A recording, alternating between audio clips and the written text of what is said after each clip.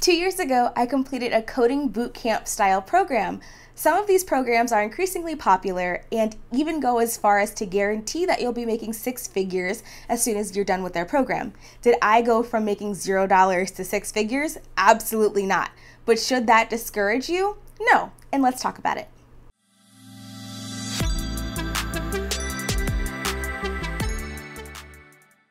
Hey everyone, I hope you guys are having an awesome day and welcome to my channel. And if this is your first time seeing me, hi, I'm Bree, and this is a space where I talk about tech, my experiences as a software engineer, and maybe some tips and tricks that will help you get started with your career.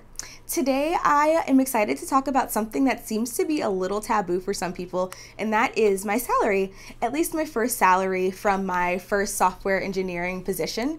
I think that we are getting better as a society with talking about salary and being a little bit more salary transparent, especially because we know that there are very large gaps in people's salaries that have maybe the same job just because of things that they can't control. So I decided that I wanted to go ahead and talk about what my first salary was. So why am I sharing this at all?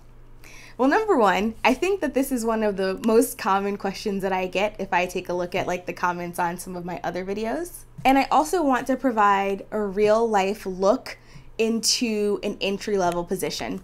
Like I said a little bit earlier, some places, boot camps, colleges, things like that, sometimes they guarantee that you are automatically going to go from making $0 to six figures just because you complete their program. And for some people, that is their reality, but for a lot of people, that's not exactly what happens.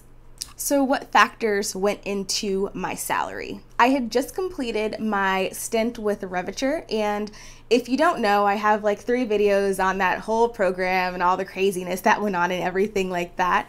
But basically, it's a boot camp style program where they put you through rigorous training and then you become a contractor for them for 2 years. So I was basically guaranteed a position for 2 years after I completed their training. Now, I will say they did not guarantee that I was going to go to six figures immediately after completing their program. And I would say that they were pretty salary transparent from the time that I was offered the position. So the other thing is I also have a bachelor's degree in software engineering. So if you put those together, it's basically just 3 months of experience or training and a bachelor's degree. So what was my salary? It was $57,000 US. In reflection, $57,000 really isn't bad, especially for someone who only has 3 months of experience. And this was basically my first adult job. And honestly, I know that my program didn't offer six figures, but they promised education and opportunities for me to learn and grow. And I was more hungry for the experience, because I knew that experience and learning on the job and actually getting to learn from people is what I would need to command a larger salary in the future. I think your salary should be a reflection of what you know and what you have the potential to learn. And looking back, I think that the salary definitely matches what I did know at the time, but definitely what I have the potential to know. Once I started working, I did not know that there were so many things that I didn't know. And thankfully, the company that I'm working for has been able to see that I came in as a very, very junior developer with a set amount of skills and I didn't really know how to work them. And now I've been able to grow and flourish, and they've been able to pay me more based on the things that I know now. It's awesome that some people are able to start as junior developers at $90,000 or $100,000 right from the get-go, but that's not necessarily the reality for everyone. And I know that tech is sort of one of those industries where it's assumed that you're going to be making a lot of money for your whole career, but I wouldn't exactly rule out positions that don't give you a six-figure salary from the start.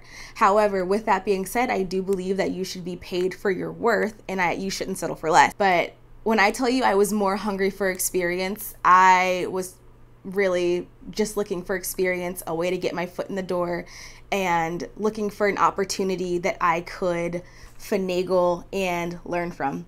So I hope that you all were able to find this helpful.